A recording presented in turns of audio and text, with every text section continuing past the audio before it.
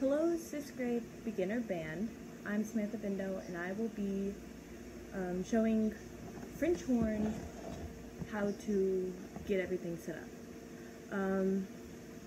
Make sure you have your beginner binder, or just your binder. This is my 7th grade binder. I don't have my 6th grade binder, but I'm going to demonstrate how to get out your French horn, how to put it together, which is not that hard, how to get everything set up if you are having difficulties, which your teacher should help you with that. But let's get started. On how to open your French horn case, lay it down straight. I like to call this the hump. It should be on your left side when opening it. So like when y'all are looking at me, it should be on the right, but when I'm looking at it, it would be on the left. You should have 3 opening slots, whatever they're called. And when you're opening it, you should have your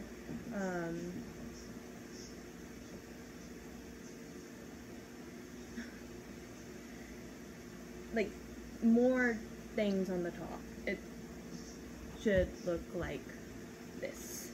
I forgot what to call them. Before starting anything, make sure to close your French horn case and set it back up and leave it away from you. Whenever you're sitting down, you're going to hold your French horn like this, or whenever you're standing up, you're going to hold it like this, where the bell is in the back, and your arm's going to rest right here. And then you're going to have a binder, and you're going to have a pencil case, and you should have everything you need in there. You're going to get out your mouthpiece, and you should know what your mouthpiece looks like. Should be this, and you're going to want to put it on your French horn. Don't jam it in there, just lightly put it in and twist. And then you should have slide grease in there, and I guess you're going to need valve oil. I don't really know if you're going to use this, but I didn't use it. And you should have your pencil in your pencil case. At the moment, I don't need to slide grease anything, but when you need to slide grease something, which means your slides won't come out, or like any of them. Make sure whenever you're taking them out, hold down, I forgot what they're called, sorry. Make sure to hold those down, whatever they're called. And whenever you're opening the back, whenever you're pulling out the back ones, make sure to hold down trigger and the top ones. Take your slide grease. I'm going to show you what to do. So I don't have a paper towel at the moment, so I'm going to use my shirt. When doing this, you want to make sure that you get the extra grease off, which is making it get stuck, because that's old ghost grease. And then you're going to want to get your slide grease. It looks like chapstick. Don't use it as chapstick.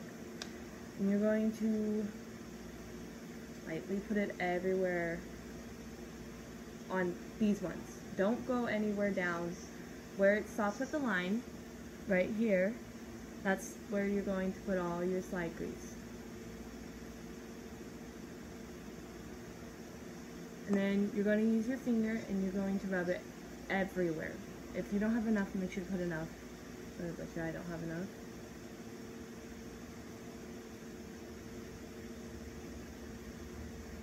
Then again, get your finger and rub it around.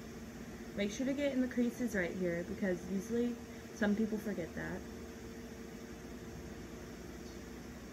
And don't put too much. You don't want a lot.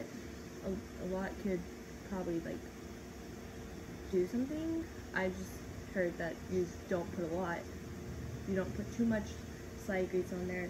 And don't use your clothes to do this. You could get your clothes ruined. Make sure to have a paper towel or like a wipey to do it. And then you're going to put it back in. Remember the way that you put it in, because you can't really fit this, can't fit it this way. It won't go in that way. You have to make sure this is not pointing directly to you. It's pointing to everyone else. So like towards your teacher or towards your camera. And you're just going to slide it in. Make sure to hold it down because it might do a popping sound too. And it will come in and out easily. And again, say you are holding your instrument and you're getting ready to play, but before you have to play, you want to use the restroom. So what you're gonna do is, instead of going to the restroom with your instrument, you're going to have a chair. So let me get this chair right here. What you're going to do is, once you ask your teacher, you are going to put your instrument right down here and make sure it's safe down there, and then you can go and use the restroom. So like, you don't want anyone to bump into your bell or into your mouthpiece where it can get jammed in there. You want to make sure that it's safe under your chair. Never put it on top of your chair, because when somebody or like something hits it, it will fall and over your bell where you can't play. So that should be everything that you need to know about your how to get your French horn all put together. And again, let me actually show you probably how to put it up. Open it the same way you're getting it out.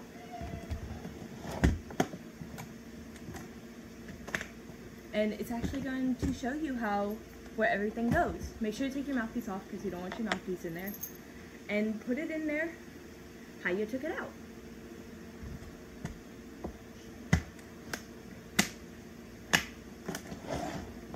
And that's how you get your instrument put together, taken out, put back up. And what you need to do whenever you come across something that needs to be fixed on your instrument, which I don't really know how to fix bearings, or whenever you lose string, that will be all taught with your teacher. I didn't really get that taught, but that's how you do with a French horn. Thank you.